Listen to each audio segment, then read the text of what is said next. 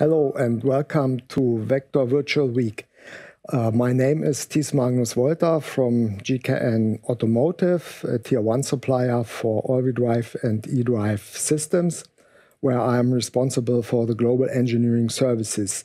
In the next 15 minutes, I will give you a short overview about our 1D simulation strategy and a short example about it. In this presentation, I will give you an overview about our 1D simulation strategy with some background, why we have chosen certain tools and how our organization is set up in a decentralized environment. The second part will be an example of a driver-in-the-loop system with a setup, usage and benefits, and of course, a final summary.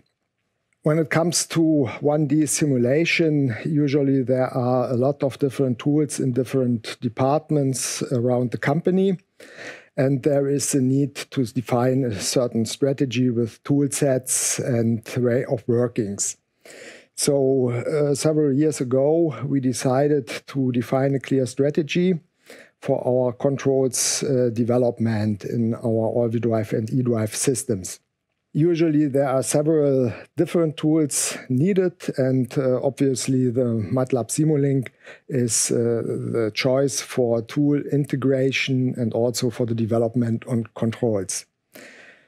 For vehicle dynamics, which is necessary for our controls development also, a dedicated vehicle simulation program is in use. In this case, we have also a history with the Dyna4 system, and which has proven to match our needs. It has an optimized multi-body system with a very stable solver. So there was also no need to look for another system. But for the multi-physics, which gets important for simulation of mechatronic systems, we had to look into different tools. There was no established one. We had investigated Amesim, Simulation X, MapleSim, and SimScape multibody, and chosen finally was Amesim tool. The next slide here shows the summary of our evaluation with different criteria. And you see the final selection here in the middle, LMS Amesim, it was called at that time, now Siemens SimCenter. Apart from the criteria you see here listed, Amesim also has the advantage that it allows model reduction. That means that the step time and execution time can be also brought down to the needs of a hardware-in-the-loop system, which was important for us. Yeah, on the left-hand side of 1D simulation, you see a lot of topics. I guess most of them you are already familiar with. Maybe I can point out that our hardware-in-the-loop department also works based on the vector toolchain. And on the right top side, I would like to point out that apart from the three mentioned tools, there's also a need to connect to more detailed simulation like Adams for suspension or Nastran and others. So this is solved via co-simulation. And this is also used if we need to create map data, for example, transmission efficiency, which is used in the Dyna4. This can also be done with detailed simulation, can also be done by a rig test, but this is more expensive.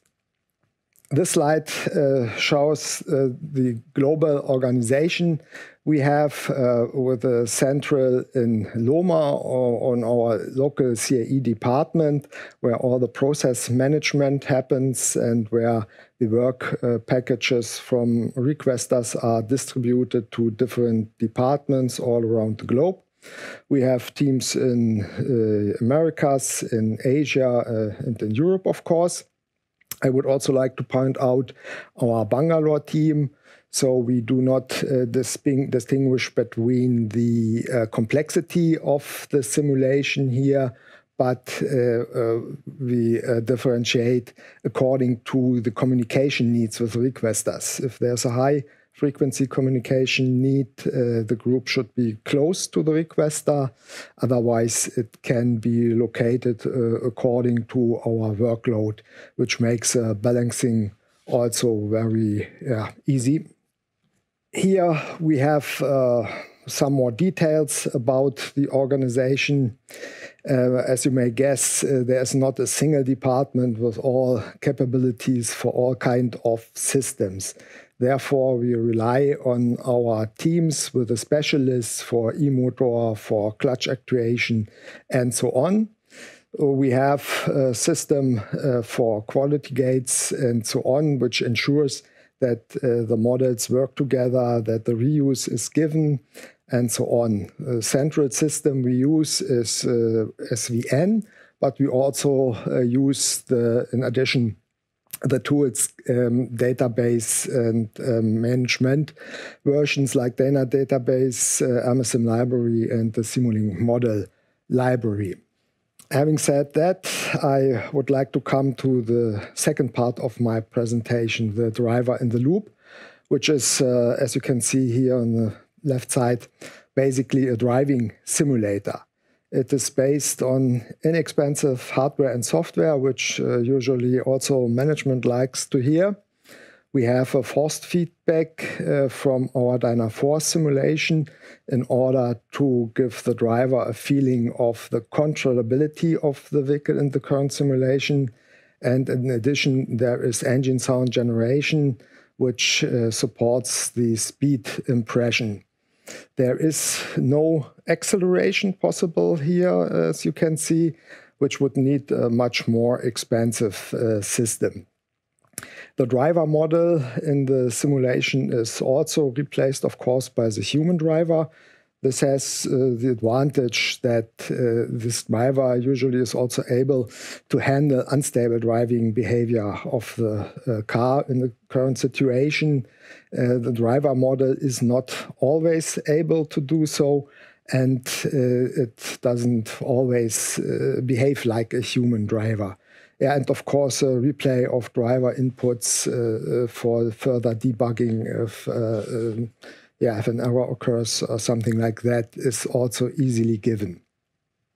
This slide shows the environment and the details of the simulation.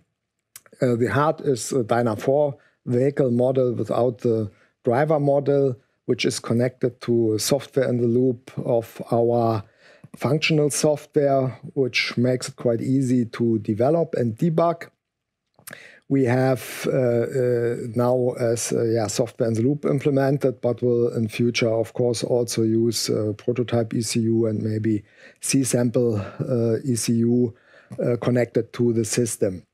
The controls usually run at a step size of 10 milliseconds, whereas for a more detailed Amesim model, for example, of a hydraulic clutch actuator in a Trinster system, step size of 1 millisecond is required. The usage of the system is, of course, quite similar to test drive and calibrations, but has the advantage that we can do it before and in addition to already available prototype vehicles.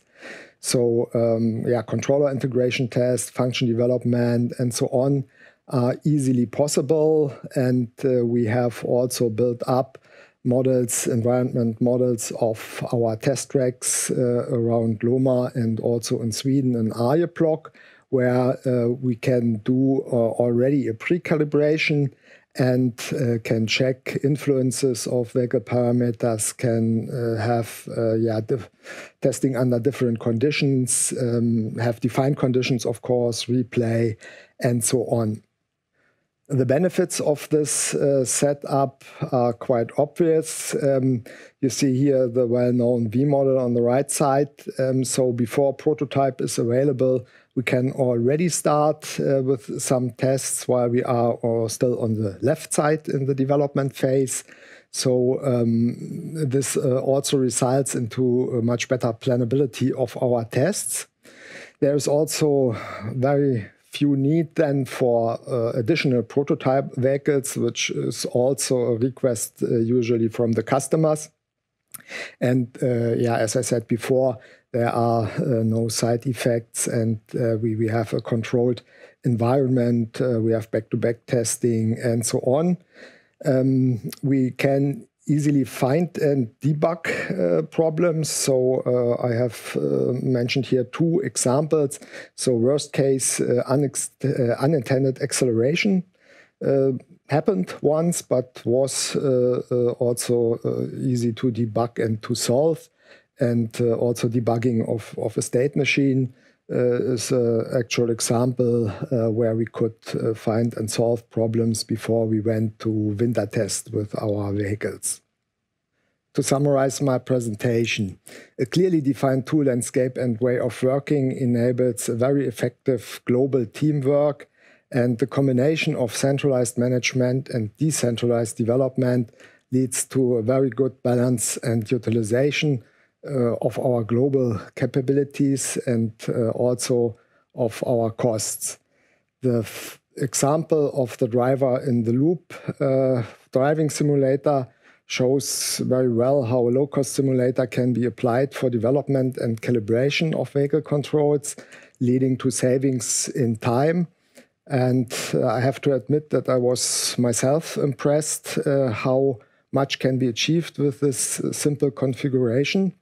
Talking to the test drivers, I got the information that the younger the people, the better they can adapt to this kind of system. Maybe also a benefit of generation PlayStation. Yeah, with that, I'm at the end. I thank you for your attention. I hope that I could give you some insights, and I'm now open for your questions.